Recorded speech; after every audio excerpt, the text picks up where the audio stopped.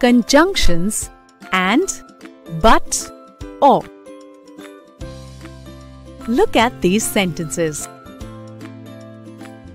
The dog is a faithful and intelligent animal.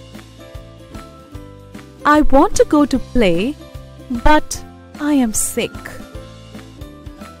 Is it Thursday or Friday today? The words and, but, and or are conjunctions or connecting words. A conjunction connects words or groups of words or short sentences. We use or to show a choice between two or more options. For example, what would you prefer, an ice cream or a chocolate?